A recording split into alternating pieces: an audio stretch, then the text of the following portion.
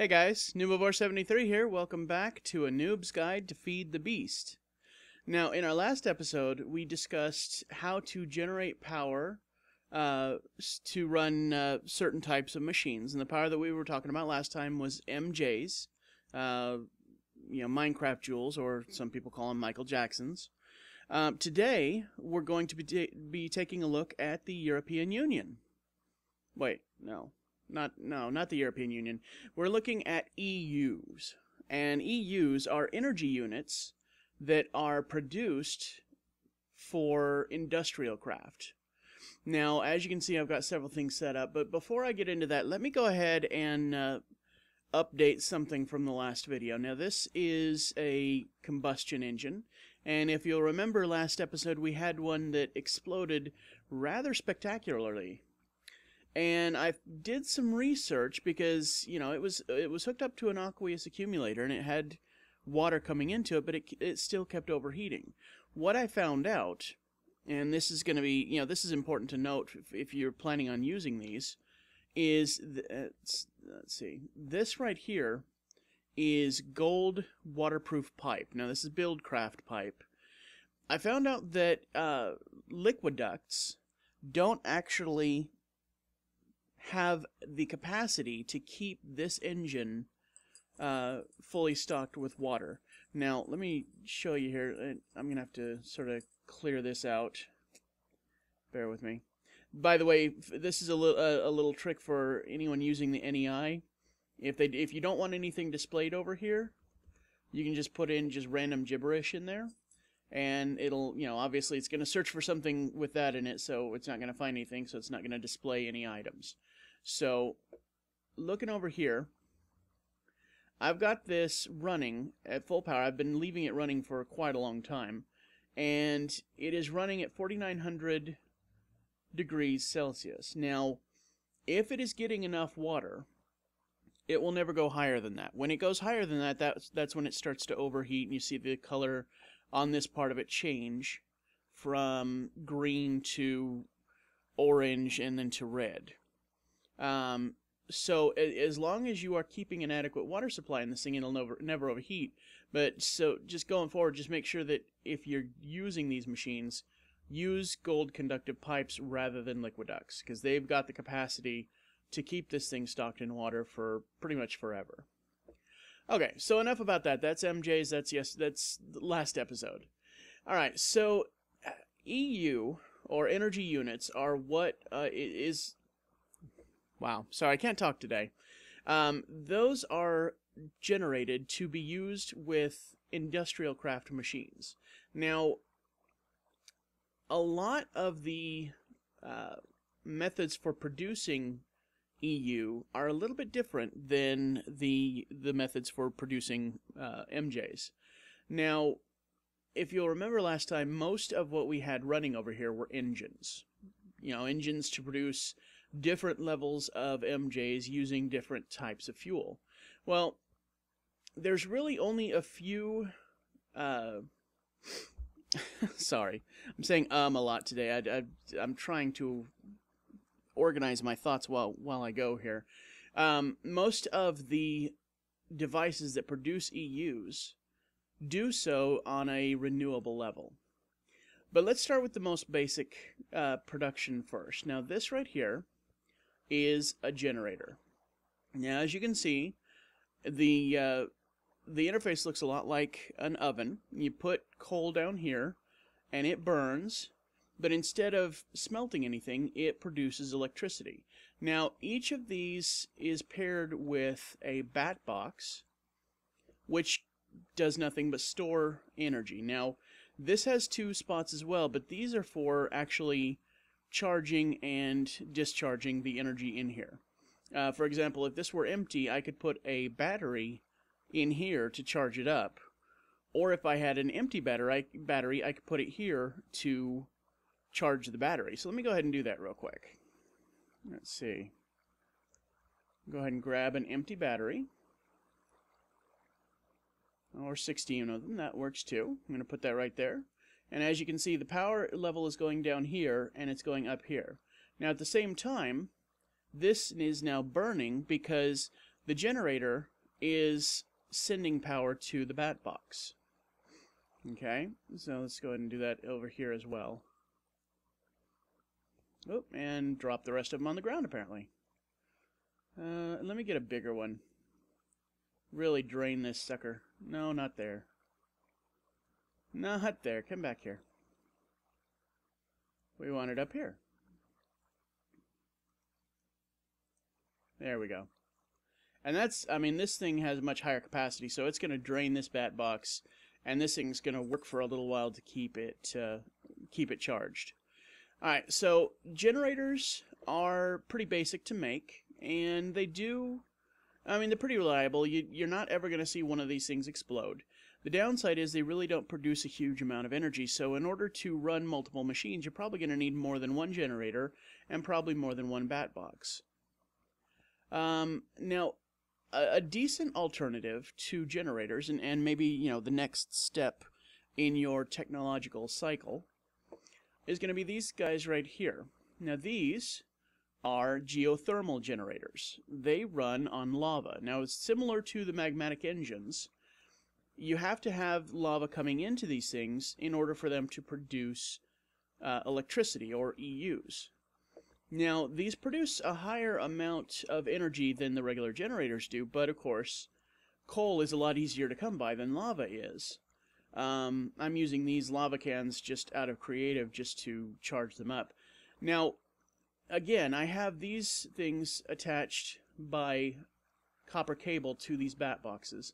And I'll go over the rest of this stuff here in a second. Let me go ahead and just plunk down one of these batteries in here, and you'll see that since these are all connected, these have all lit up. Now, this is what the geothermal generators look like when they are running, and they'll all produce electricity to go into this to keep this battery full. The best thing to do with the geothermal generators, my tongue is just not wanting to cooperate today. The best setup that I've seen with these things involves setting up a pump on a lava source, either underground or in a volcano or even in the nether, and having the lava pumped in and just continuously fed into these things. That actually nets you a pretty stable power supply. The only downside is you have to get the pump set up and have it powered and find a way to transmit the lava from wherever the pump is to these geothermal generators, and there's several different methods you could use to do that. But again, these, let's see, let me turn it to daytime. The regular generators right here and the geothermal generators, those are non-renewable because of course you need to keep feeding stuff into them in order for them to work, you know, either coal or lava. And just as a side note, you don't have to burn coal in the regular generators. You can also burn pretty much everything that you could put in a furnace to smelt things. Wood products, charcoal, coal coke, all that stuff. So the next set of producers I'm going to look at, and that thing right up here, and these guys right down here, these are sort of the mid-range renewable energy sources. Now here's where we're going to run into a little bit of an issue, because this is where GregTech starts to rear its ugly head. Regular generators and geothermal generators really don't have anything to do with GregTech. The recipes are the same for both. Once you start getting into these guys and these guys up here, that's when the recipes start being altered by GregTech. Now these right here are water mills. And let me go ahead and jump down into this water and show you. Water mills actually produce a pretty small amount of energy by themselves. A single water mill, and I'm not certain about these numbers, but I'm pretty sure a single water mill will generate about 1 EU per tick. And if you remember correctly from the last episode, a tick, if your server is running properly, is about a 1/20th of a second. So they'll generate about 20 EU per second, each one. Now, the best configuration is what I have here, which is to stack them 4 high on all 4 sides.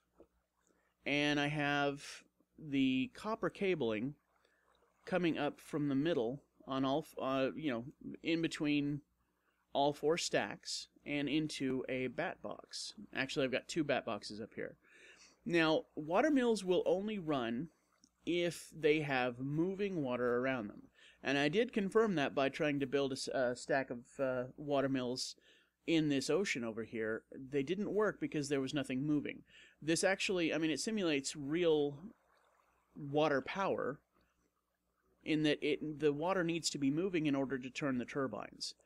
Now, the good part of this, or the upside of using this setup, is once you have it set up like this, there's really nothing else you ever need to do. You don't need to replace the water. You know, it's not like it's going to use up the water blocks or anything like that. So this is a pretty much unlimited source of power. It's just very slow, and I'll show you what I mean by that. Let me go ahead and slap one of these down in here. And that's going to very quickly drain this bat box and okay, no, it won't drain that one. So let's go ahead and drain this, and then we'll see how slowly the bat box refills. Okay, so we take that out. Now keep in mind this bat box holds 40,000 EU. So it's really, I mean, that's a very slow power generation rate. The good thing is, like I said, once you have it set up, you don't have to keep adding anything. You don't have to watch it or monitor it. And, I mean, theoretically, you could set up several stacks of water mills and have them all feed into the same power system. Now, here's the downside. Let's look at the recipe for water mills. Okay. Now, in mod packs like Direwolf that don't have Greg Tech, the recipe for water mills is a generator surrounded by 4 sticks. Unfortunately, in Greg Tech, it's a generator surrounded by 4 aluminum ingots, which you can't even find unless you have a fairly advanced piece of machinery called an industrial blast furnace.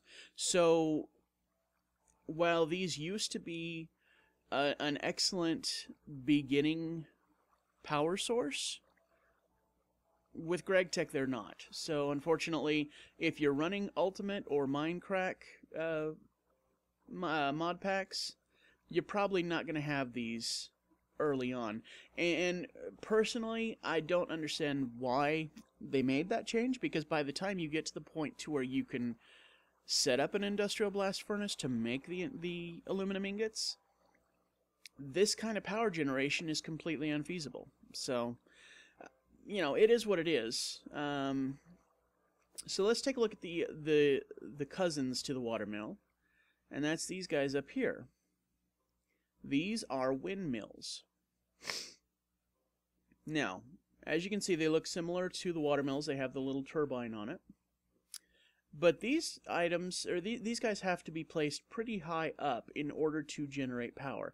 And again, individually, they don't really generate that much power. But you can set them up in arrays like this, have each level feed into a bat box, and then have the cable running all the way back down to your base. And this kind of setup actually can produce a fair amount of energy. Now, these are often compared to solar panels, which I'll go over here in a second. And when you compare them to regular solar panels, they actually come out on top because they continue producing energy even when the sun goes down. So as that sun creeps down below the horizon, and we see that, if I go down there and look at the solar panels, they're going to be shut down. These guys are still producing energy. So let me go ahead and come down here and throw a few batteries in these bat boxes, and we'll see how the energy production goes. Now, they're a little bit quicker than water mills, if I'm correct. I actually could be wrong about that. I'm not sure. The math around the power generation gets a little complex, sometimes. Let's go ahead and throw these full lithium batteries away. We don't need those. Okay, so that's going to suck all the juice out of this bat box. Now, as you can see, it is generating energy a lot quicker. Now, let me make one small change here. I'm going to turn the rain on. And you'll notice that it actually increases the power generation rate. Now, which makes sense, because if you think about it, when it rains, there's more wind.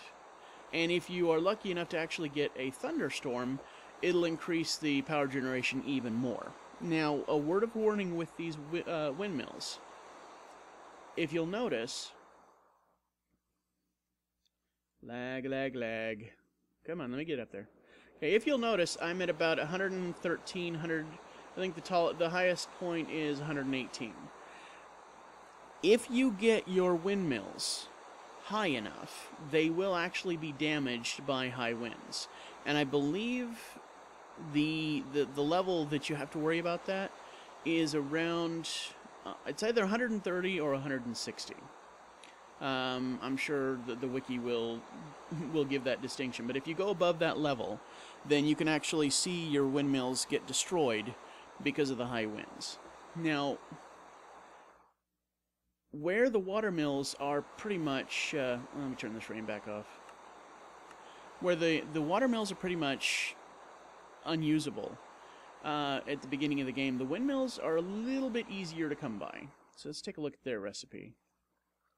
Now, the windmills are a generator surrounded by carbon plates. Now, or of course you could use these things right here, which I don't even know how to get to. I think these are blast furnace items as well, so we won't even worry about those.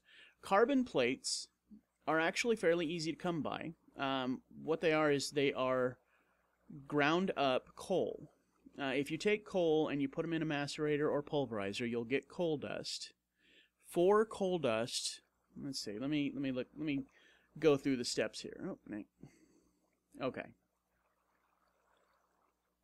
All right. So we get 4 coal dust makes raw carbon fiber, and let me go back here.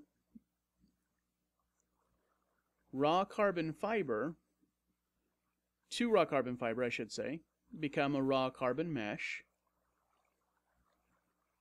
And then, oh geez.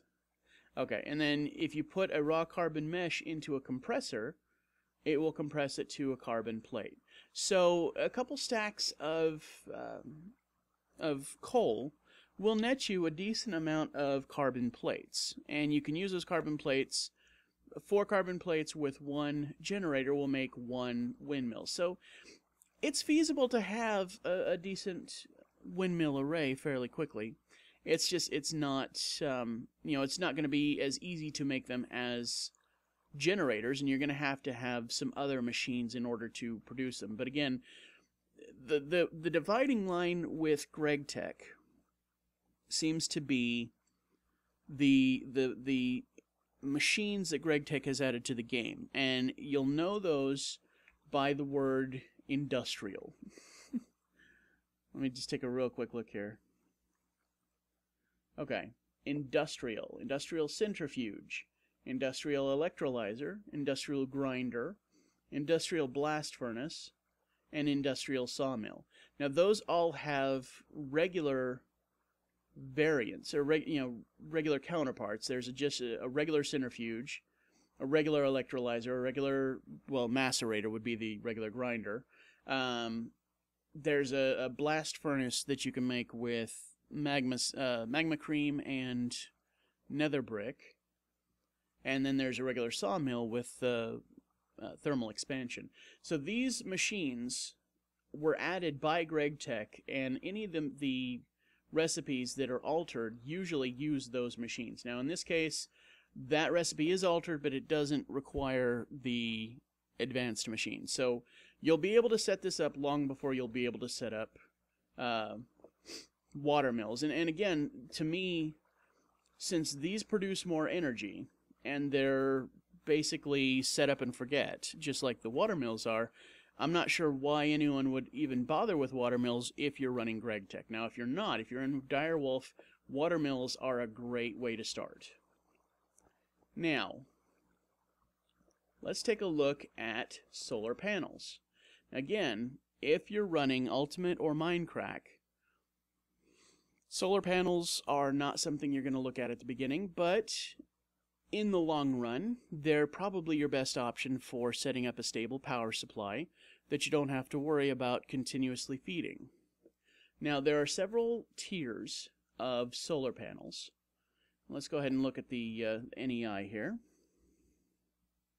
Okay, so you've got a regular solar panel, you've got the advanced solar panel, the hybrid solar panel, and the ultimate hybrid solar panel. Now, these used to be called arrays, or rather these did.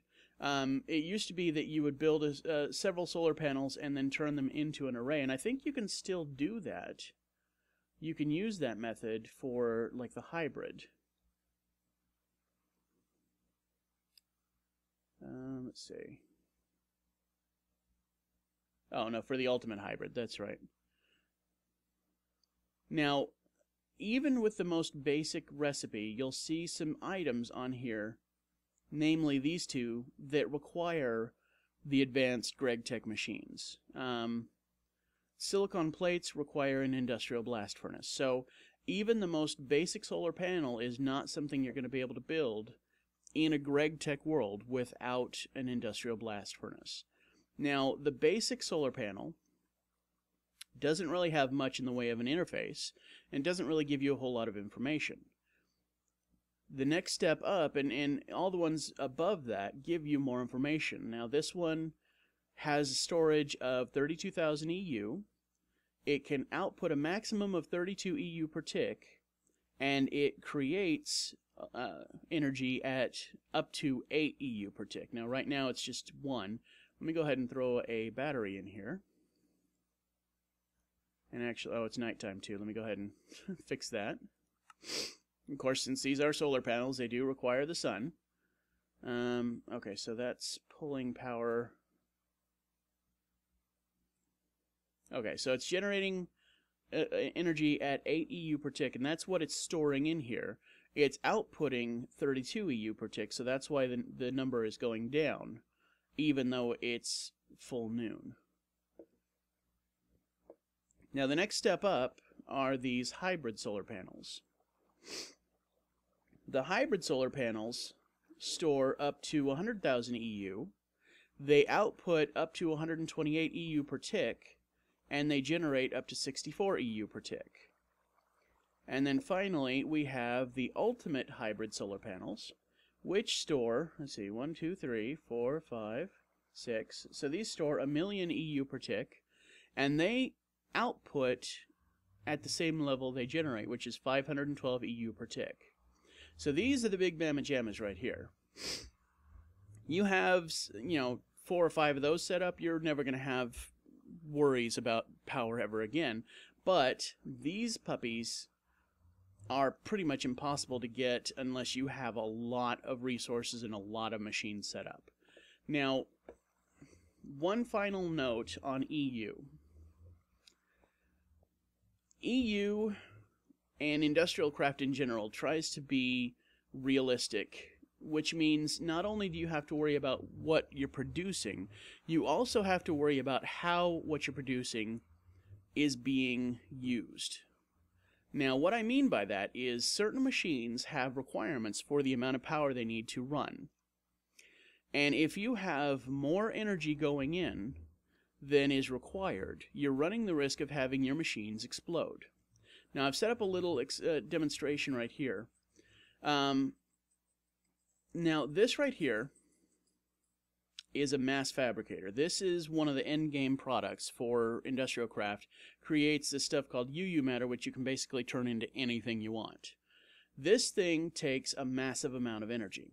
And so I've got it set up with 2 ultimate hybrid solar panels and this MFSU, which is basically a third tier bat box. You've got the MFSU, you've got the MFE, which is like second tier, and then the bat box, which is first tier.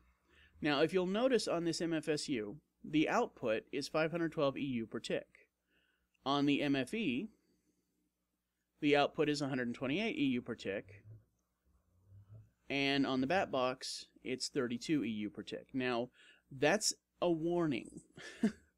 Because if you attach a machine that only requires 32 EU per tick to an MFSU, the MFSU is going to feed 512 EU per tick into it, which is going to basically immediately overload it and explode it. So if you've got a pretty highly advanced power setup set up in the system, then you can use these transformers to actually lower the voltage before it goes to your machines. Now let me show you what I mean by that. This right here is an industrial electrolyzer. It requires 128 EU per tick. If I were to plug this thing directly where the mass fabricator is, it would explode. And let me go ahead and grab another one. Let's see. There it is. But if I set this industrial electrolyzer down right here, now this is after the transformer, and so this will not have any issues. Let me grab these and put them in here. And actually I need some cells. Hang on. No, not cells, just cell. Empty cell. There we go. So I can make this thing run, and it won't blow up. Now if I were to break that. Now if I were to set this thing right here, and boom. Oh, I didn't realize I was going to take all those out. Okay, so basically you can use the transformers to modify the power that you're needing for the machines that you're trying to set up. And let me turn this off or it's going to explode too. Sorry, I meant to actually go down the entire line and show you each one, but that's okay. You get the point. One final note, when you're working with these bat boxes, MFEs, and MFSUs, you'll notice that only one side on these things have this little symbol right here. Now, it kind of looks like a creeper face, but it's actually a plug. Now, these battery boxes or storage units will take power in on every side except the plug side. So you'll notice I have power coming in from the generator going into this thing, but the only side that will output power is the side with the plug. So if I wanted to, say, put this macerator right here, okay, and then if I put some ore into it,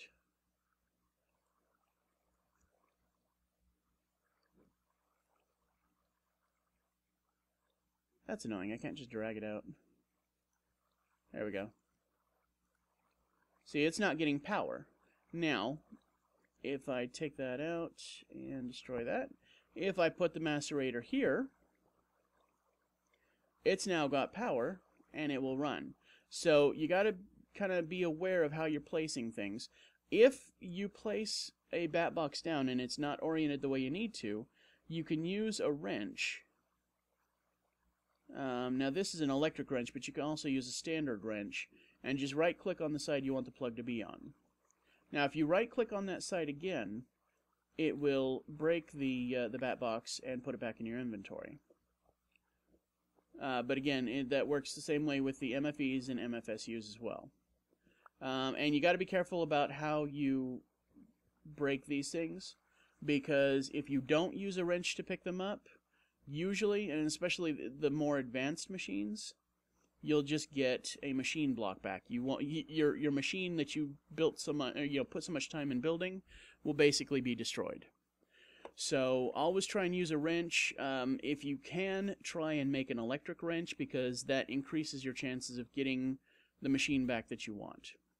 So guys, this has gone on a little longer than I wanted it to, but that's okay. So that's EUs. And again, you know, it's good to have a power setup that incorporates both MJs and EUs, because there are some machines in industrial craft that do things that thermal expansion and buildcraft can't. So it's always a good idea to have the ability to use both types of machines. So when you're setting up your base, try and incorporate a way to produce MJs and a way to produce EUs. So guys, if you have enjoyed this episode, and I certainly hope that you have, I know this one was a little more technical, and so, you know, it's a little tougher to digest. But if you've enjoyed it, please make sure that you leave any comments or suggestions in the comment section below. Make sure that you subscribe if you have not already done so, and be sure and slap that like button like it stole something. And we will catch you guys next time.